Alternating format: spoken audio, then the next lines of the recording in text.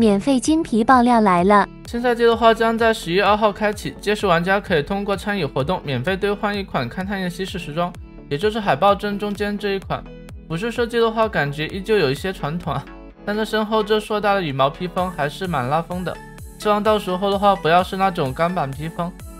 再然后就是脸模以及帽子的设计，其中帽子的款式还是挺新颖的。脸模这边的话虽然说还看不清正脸，但单就这个侧脸来看，颜值的话肯定是不低的。也不知道紫色金皮是否会像此前的噩梦那款金皮一样，会有专门的一个副本活动呢？最后就是新赛季的精华一，有新监管者愚人金的限定金，鱼泥以及乌泥两款精华紫皮。然后是愚人金这款服饰的一个设计风格，和邮差此前那款限定金的话有点相似啊，但是这款的话给我的感觉略有些老土。好在建模方面的话还是可圈可点的，比如头部这边的设计像是某种鸟类以及恶魔角的结合，腿部的裤子则像是换成了长袍的设计，然后手锄铁镐这边则是变成了一只鸟的雕像。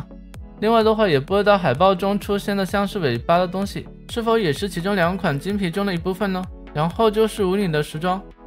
这脸模设计的话暂时先观望一下吧。服饰这边的话则依旧突出一个性感，然后是这种带有火焰遗迹的一个裙摆设计，在此前的话也见过不少相似的时装，很好奇这款到时候会什么样子。最后的话就是鱼女的时装，这一身打扮怎么说呢，看秋号比较保守吧，个人感觉没有鱼女其他几款时装好看，希望三视图到时候能有不一样的惊喜。好了，以上就是本期视频内容，我们下期视频见，